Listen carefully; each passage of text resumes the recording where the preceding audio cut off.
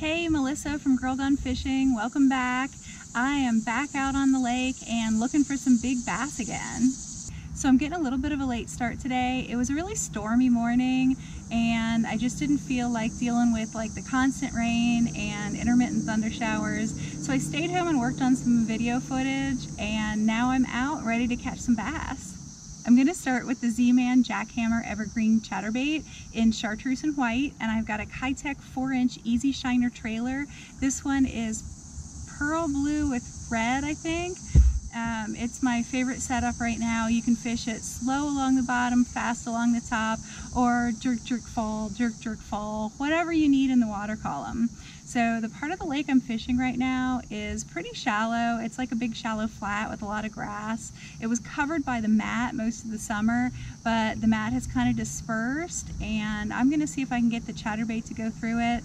If that doesn't work out, I'm gonna try to get some of the deeper submerged wood, like super slow reeling the chatterbait, see how that works. You do risk losing your chatterbait, but a big fish would be worth it. So let's see how this works out.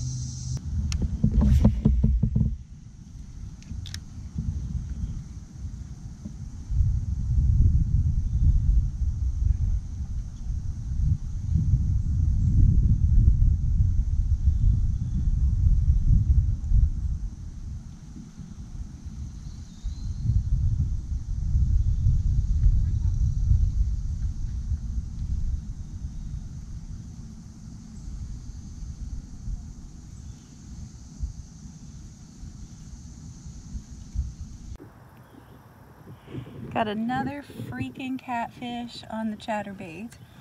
You know, you get that moment where you think that it's a really good bass, and then you realize you've got to deal with this big slimy thing.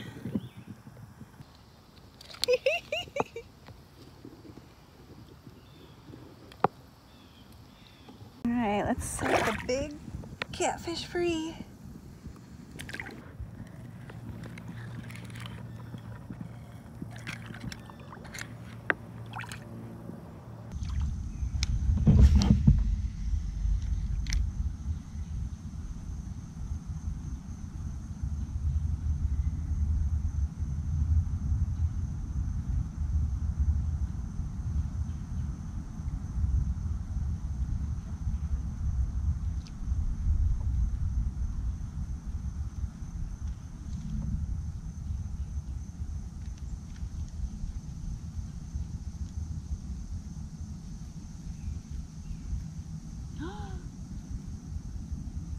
Oh my gosh, cutest baby turtle ever.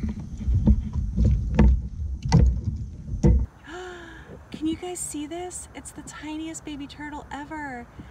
Oh, he's so far from shore. Is he supposed to be that far from shore? Oh, I don't like this. I think I should go help him get closer to shore. Going to gently encourage the little baby turtle back towards shore.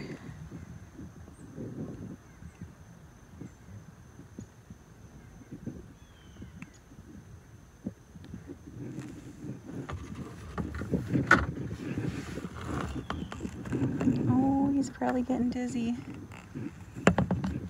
Oh my gosh, is that not the most adorable thing you've ever seen? Hey buddy. Oh, look at him. I just caught a huge fish on the chatterbait. It's in the net, got to take care of it, but I'm so glad I had this camera here to at least get a good shot of this amazing fish. I seriously can't believe the size of this thing.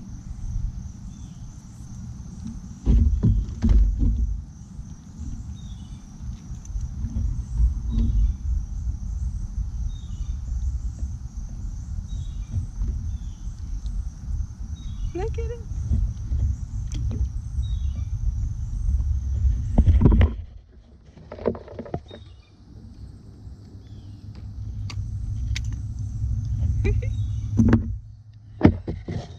Oh my gosh.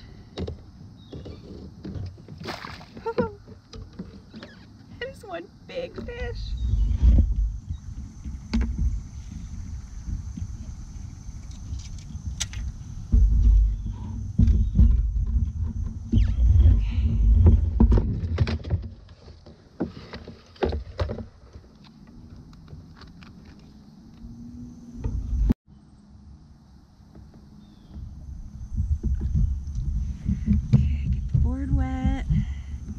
fish happy and safe.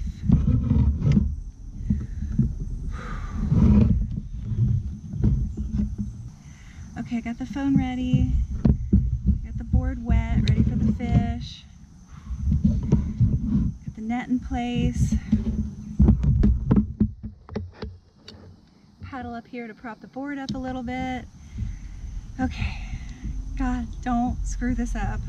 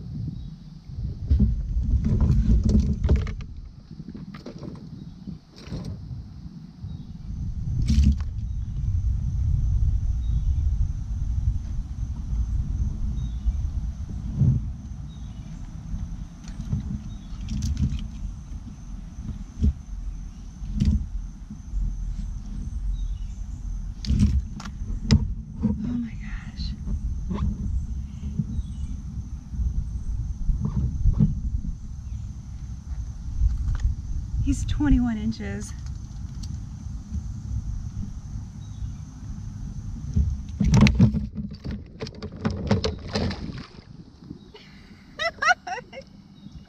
I got the pictures though. I got the pictures.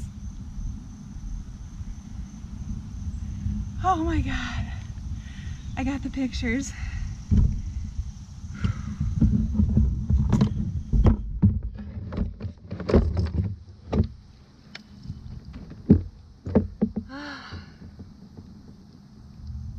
I can't believe I got a 21-inch fish here. And I got the pictures.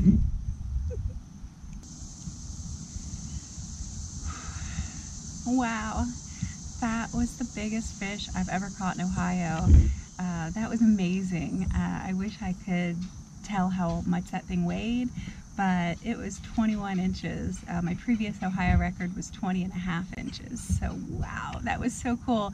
But since I'd caught that catfish earlier today, I was convinced that bass was a catfish when I hooked it, and I was kind of dragging it like along the bottom, and I caught it right in the spot where I caught a catfish last week here. So I didn't think it was a bass at all until it jumped. And then boy, did my heart kick into gear, and I started completely freaking out. Like, come on, like, get it in the net, just get it in the net. So first thing I do after a big fish like that is retie my lure. So I'm gonna cut it off, and I'm going to go past any point where it might have been frayed. I feel a couple little nicks. I'm just gonna cut that off, throw that away, and retie my chatterbait. Because better safe than sorry. I put a lot of pressure on that line, more than I normally do, because I honestly did think it was a catfish, and I normally don't trust the line at all, but I'm using 15-pound line right now, and you know, we know that wasn't a 15-pound bass. So I let it, like, you know, I pulled against it a little more than I usually do, and it didn't break. So I'm really excited. It means my knot worked, my line worked.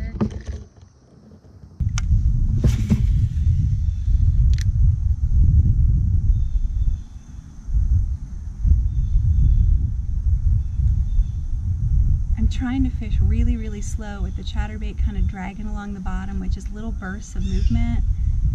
And I've got so much adrenaline and my heart's pumping right now after that fish that it's kind of hard to go slow.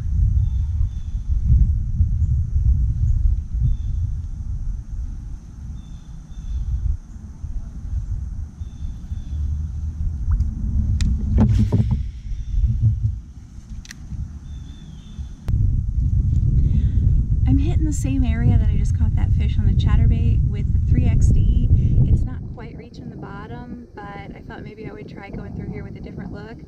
But I can't wait until I get my replacement St. Croix Avid X rod in the mail. Maybe a couple months ago, I snapped my Avid X in half trying to get a lure back and contacted customer service about their lifetime warranty. And so for $50, they're sending me a brand new rod.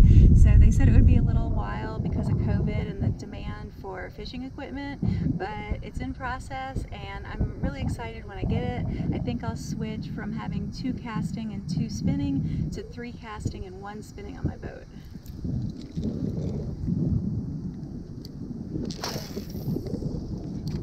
It's amazing how fast that's changed. Just like last year, I really wasn't comfortable with the baitcaster much at all, and now I actually prefer it over the spinning rod for everything except for like finesse applications.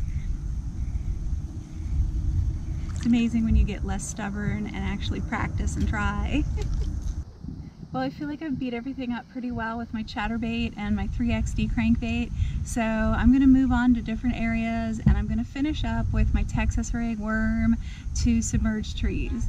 So we'll see how this goes. Hopefully I can add a couple more before I have to go. As long as the hook point here stays skin hooked like this, you pull it forward and then release it and the hook will go just under the plastic skin there. It makes it very weedless and it comes through the branches pretty well. So what I have right here is a bunch of trees underwater with branches that are coming up. So what I'm doing is I'm throwing my Texas rig at different places in the trees and I'm letting it fall all the way to the bottom, let it sit there for just a second, and then I'm jerking it up and then letting it fall back down. With each jerk, I don't want to pull it too far out of the tree. I'd like to go up and down in the tree as many times as I can, maybe trigger a bass to bite that's hanging out on the branches. Well, I have to wrap it up for the day. That's all the time I have. I did get that 21-inch bass and got to rescue or play with a little tiny baby turtle. It's probably something eating the tiny little baby turtle I just put over there. I wish I could have caught more, but I did get the one really big one, so I'm really happy with that. Plus that catfish, bonus catfish. So, like always, gonna try again and hopefully get some more big bass. So, see you out on the lake on the next one.